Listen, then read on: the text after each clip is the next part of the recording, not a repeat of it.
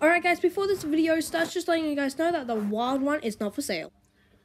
Hi guys, so today we've got the Traxxas Rustler, and we've had a bit of a accident with one of the shocks. You can see this is a good working shock absorber, and this is the one we've got a problem with. And effectively what's happened here is the shock has popped coming over a jump, and as a result of that we've lost the seal in the top and all the oil coming out. So today we're going to show you how to fix that problem and get your Rustler back on the track. Traxxas, the fastest name in radio control, I think. Yeah. Alright, so to start with we need to take out the two Phillips head screws. So just going to pop them out here. Just take the weight off the shock absorber so we don't bounce that.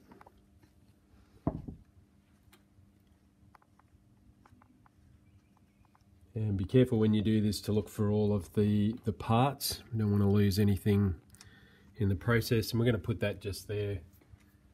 Actually, we've got a cup here, so we're going to put all of our pieces in here so we don't lose anything. And we want to make sure we remember where all the pieces came from. Rightio, so that's the bottom out, and now we're just going to pop the top out. Another Phillips head screw here. And that will release the shock absorber for us.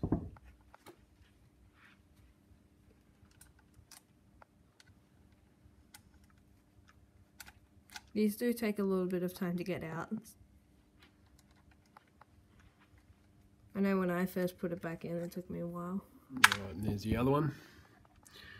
You can see that screw is slightly different. It's got a washer built into the head, so we're going to remember that that's the top one. And I'm just going to turn off that transformer that's whirring in the background. Okay. Right, so with our shock absorber off, we can take out the bottom section here that just clips off, and that'll allow us to take the spring out and work with the shock absorber itself. That ring comes off as well. Right, and it's good to not do both of them at the same time, so if you need to remember how one of them goes, you can use the other one as a guide. Alright, so we're just going to pop the top on this one. Oh, that's on nice and tight now.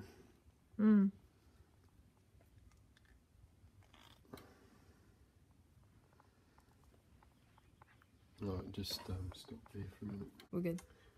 Right, so we've got some new seals from Traxxas. You can get these at your local hobby shop. Come in a pack of 4, obviously, because there's 4 shock absorbers. We're only replacing 1 today.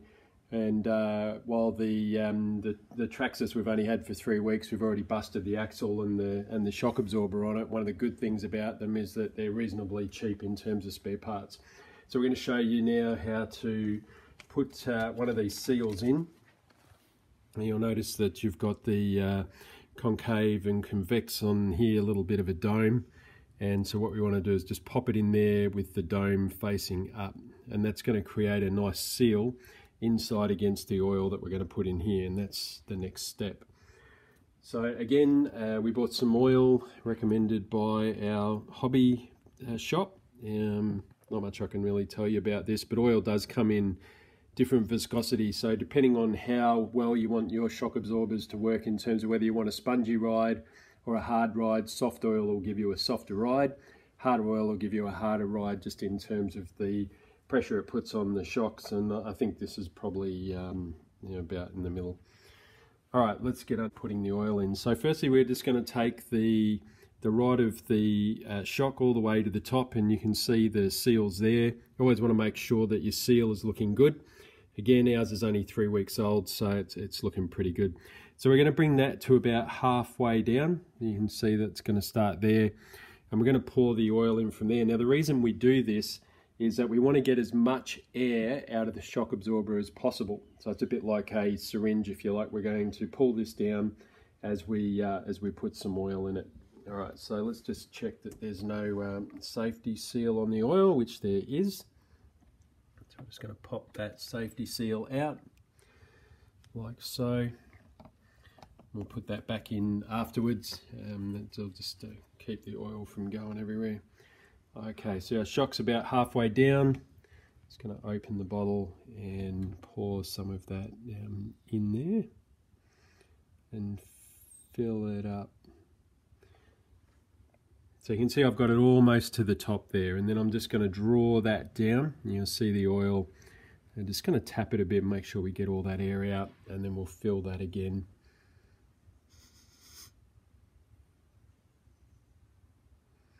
Almost all the way to the top, and then I'm going to draw the shock completely to the bottom. Another bit of a tap to just get all that air out. You can see if one big air bubble comes up when you do that. And now we're just going to fill the shock completely.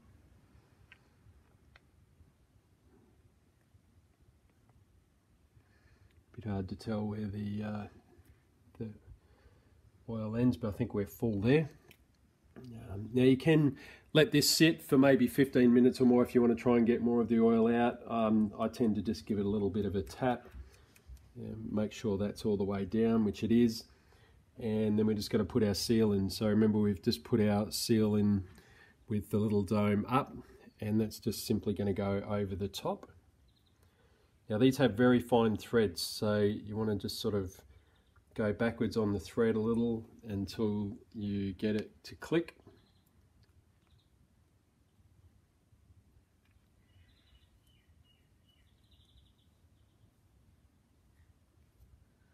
If you get it wrong, you're going to thread it, and then you're going to be up for a new shock absorber completely. So it's a little bit fiddly. Take your time with it, it's worth getting it right.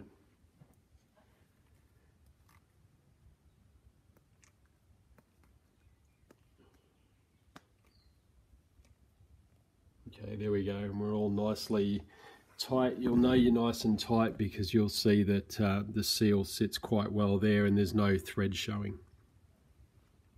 All right, now we're ready to pretty much put our shock back together. You can feel that there's some good oil pressure in there now, where before that was quite jumpy. So firstly, we're just going to bring the top of the spring colander back in, and then put our spring in. And again, just bring our clip up there. That just locks over the bottom, and the shock absorbers back together, and you can see that there's actually now good suspension in that, where before we were just really bouncing. So that oil's feeling really good in there. And just a simple case of getting your screws that we used before. Remember, the top one had a little ring around it, so we're going to pop that one back in first, and just pop your shock in there.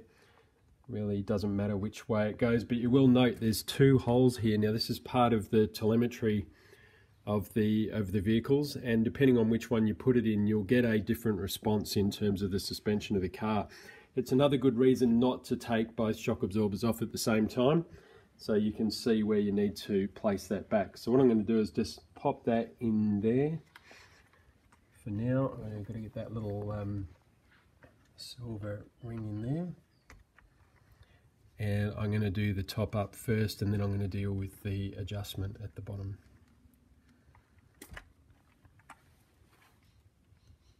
Just a bit of hand tightening. Make sure your thread's in, because these are very fine threads, and if you take these apart too many times, you're likely to damage the threads in the plastic. You just want to tighten it up until you feel that it's at its resistance point. Don't over tighten it, or again you'll damage that thread. Alright, so that's back in, and I can see from the other, we'll just pop this one back in while we're here. We just took that off earlier to make sure we had the O-ring, or the little seal in the lid, going the right way, so that's just simply tighten that one as well.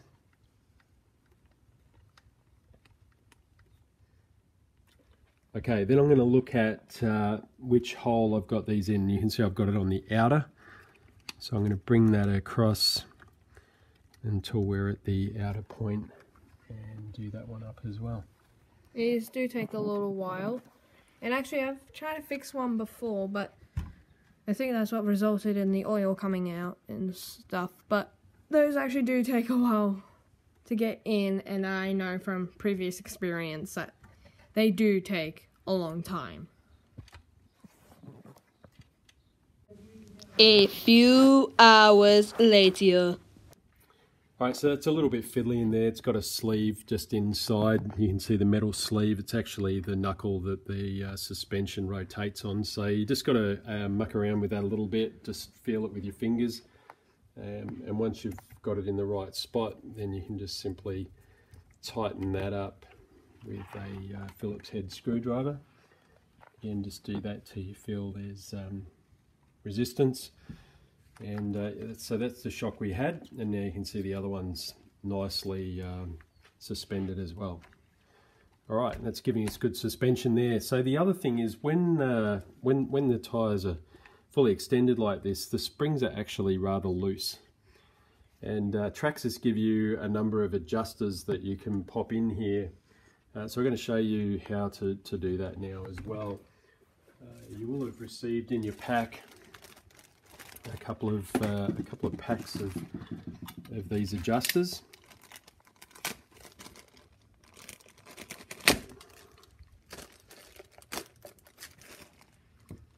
Also, if you guys are wondering what the pack is, it is the Traxxas Rustler Ready to Race, and it comes with all of these parts that you see in the video, except for those spare seals and other things that we will be showing in the video. Also, actually, we are trying to find a second one so that my dad can also get on the road with me as well. We'll grab some footage together because we both have our own YouTube channels. We've actually found Okay, so I've taken this one out of the pack. I think they're pretty much the same. They look like they're duplicates. And you'll see here that they come in different thicknesses. So we've got three thicknesses here. Quite thin. Actually, they're 4 thicknesses. Quite thin, a little bit thicker, rather thick, and fully thick. And we're going to take these ones, the almost thick here, and just like most plastic models, just twist them off. And they just sit in here. You just pull that down a fraction and clip that straight in over there. And you'll see now that spring is quite a lot tighter than this spring here. And that'll again give you extra suspension into your driving. So we're just going to pop the other one off. And if you feel that's not enough, then you can go thicker. Typically Traxxas have the thinner ones on the front and the thicker ones on the back. At the moment, the back spring's actually quite solid. So we're just going to pop them on the front shocks for now. I'm just going to turn those little things in there. Alright, you can see that that's tightened those springs right up from jumping out like they were before, and just giving us a little bit more suspension in that front end, particularly when we're coming down off jumps.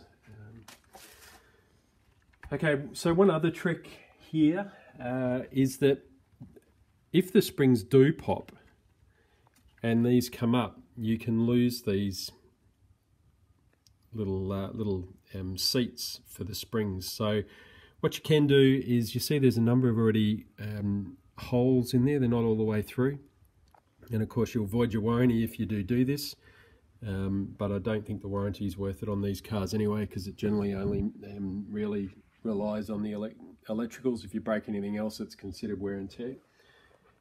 Is get a really fine cable tie, drill a hole in there, put your cable tie in there and through your spring, and that way when you're racing, if you do happen to really extend the suspension going over a jump and one of these pops, you won't lose it. The cable tie will keep it attached here, and then you can just very quickly make that change. So that's our little tip today at the end of fixing the front suspension of a Traxxas Rustler.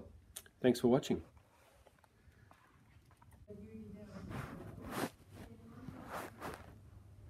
Alright guys, so we're finished. Yes, I'm doing a face reveal a little bit early. I know I wanted to hit 100 subscribers, but hey, it's alright. This is me. I'm with the Studio Films. I'm the one behind all the plush videos that you guys all love and some hate, and that's okay. But today, so we're finally finished fixing the Rustler. We've had to buy some new pins because I put it in wrong the first time. And we've also put Traxxas up here. Also, if you want to get these golden pins, you can go buy them at Arrow Max. I don't know if it's .com.au or .com. You have to find that out for yourselves. and let's see if she runs.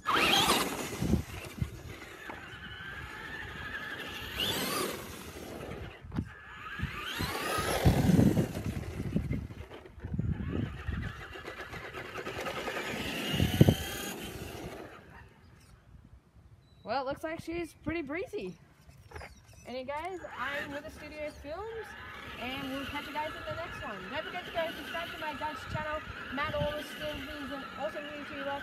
He's done some hiking videos. Make sure you go like and comment and subscribe. Anyways guys, we'll end it up with a gutter jump. Wait for it. Get it in the right position.